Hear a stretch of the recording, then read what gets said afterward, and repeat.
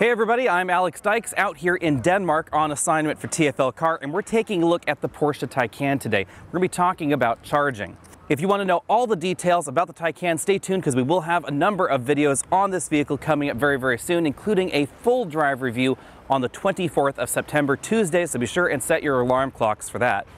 The Taycan has a 9.6 kilowatt onboard charger. That, in theory, could take this battery from completely empty to completely full in about 9.5 hours or so. But the more typical measure is 5% to 80%. That would take this vehicle about 7 hours. Now, if you have access to an older style 50 kilowatt charging station, like this one right behind me right here, that would take this battery from 5% to 80% in 93 minutes. But that's not what we're here to talk about. We're here to talk about crazy fast charging rates.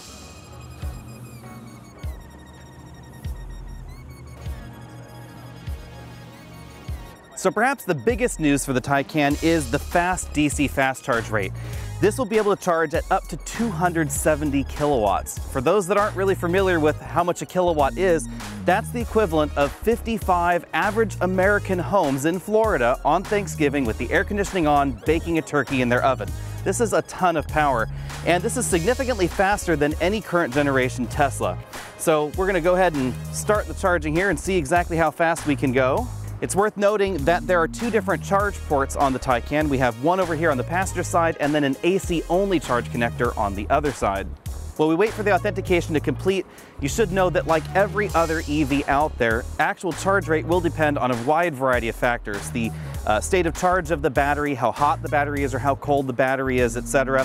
But the Taycan is able to precondition the battery as you approach the DC fast charge station to help give you that faster rate of charge. Now, the faster rates of charge will only happen at the bottom end of the battery. So as you're going from, say, 0% or 5% on up to about 80%, that's where you're going to get the fastest charge possible. And charging has just begun here. It's a little bit difficult to see with the glare here, but as you can see, the battery is now at about 8%, now 9% state of charge. We're going extremely quickly, 196 kilowatts now.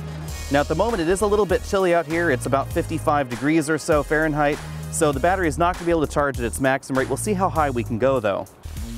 Now, the reason that the Taycan is able to charge this quickly is that you can see we have an 800 volt charging system. Right now it's operating at about 736 volts right there. That's about double the CHAdeMO standard and double the other SAE combo connector standards. By doubling the voltage, we drop the current down in half, so you can see it's only 260 amps right there. That reduces the size of the conductors required, helps keep them from overheating, that sort of thing.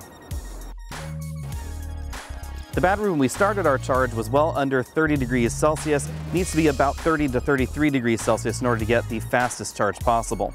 Now, I know what you're thinking, 196 kilowatts doesn't sound as fast as the fast charge rate seen in some Model 3s out there, but keep in mind the same disclaimers apply. So if the Model 3's battery is not cold enough or not warm enough, then it's not going to be able to charge at those faster rates.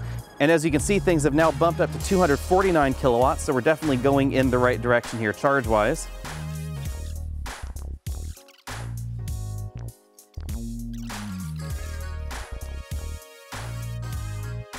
Perhaps the more impressive numbers are going on right up here on this side of the screen. As you can see, in about 5 minutes, we've pulled in more power than the average plug-in hybrid in America can even hold, period.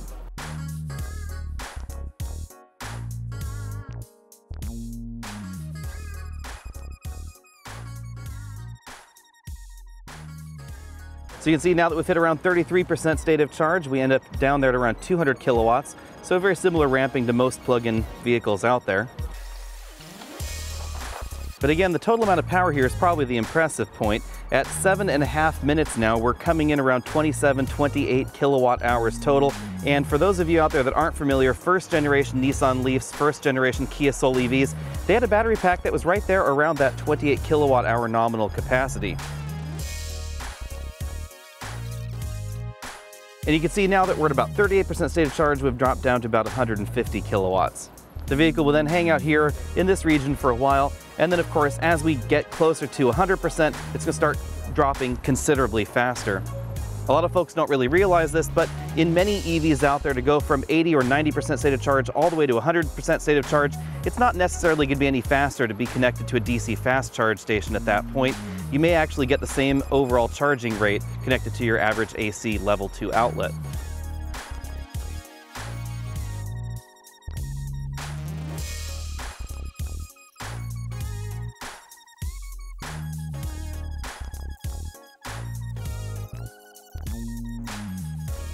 So now that we're coming in right around 21.5 minutes here, you can see that we're at about almost 64 kilowatt hours of power. For the record, that's around what you can put in a Leaf Plus, a Kona, or a Niro EV total. And talking about those other alternatives, you can see that we're still charging considerably faster than most of those other EVs out there. Even though the battery is at around 75% capacity, we're still charging at 117 kilowatts. So you can see now that we have hit 80% state of charge in just over 24 minutes. Now that is again a little bit slower than Porsche was claiming, but that's because we were not able to hit that maximum charge rate immediately. The battery was not warm enough in order to support that fast rate of charge right away. But you can still see this is still incredibly impressive. So now the battery charge is going down to about 84 kilowatts is what the battery is accepting right now. We're at that 80% mark right there. And we'll continue to see that drop as the battery continues to charge. We've now put 70 kilowatt hours approximately into the battery, which is an awful lot. And for the record, that's almost what you'll get in the average Tesla out there. The average Tesla out there has about a 75 kilowatt hour battery pack. Now that said, of course, remember that the Model S and Model X are available with an even bigger battery pack up to 100 kilowatt hours.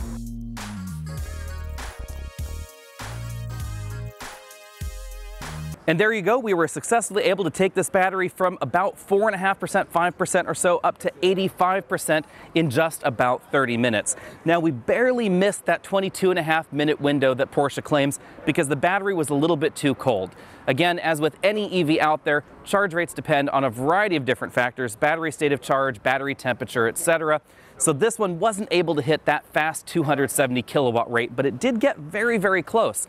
And it did that 5% to 80% jump in about 24 minutes or so. So we're only about 2 minutes off. According to Porsche, the reason that this doesn't take that much longer when you connect this to an older 400-volt style charger is because after about 40% state of charge, both systems are going to be delivering only about 150 kilowatts. Now, why can't batteries go any faster? Well, it's all a chemistry thing and a cooling thing. You have to be able to cool the battery, you have to be able to cool the charging cables. Those charging cables are actively cooled. And then, of course, you have to make sure that the battery doesn't catch on fire or anything like that. So that's why charging limits are rated to where they are right now. Again, if you want to know more about the Taycan, stay tuned because we will be back on the 24th with a complete drive review so you can see this vehicle go 0 to 60 in 2.6 seconds. If you haven't already done so, be sure and hit that subscribe button down there at the bottom of your screen, and be sure and head over to tflcar.com for news and full reviews, of course.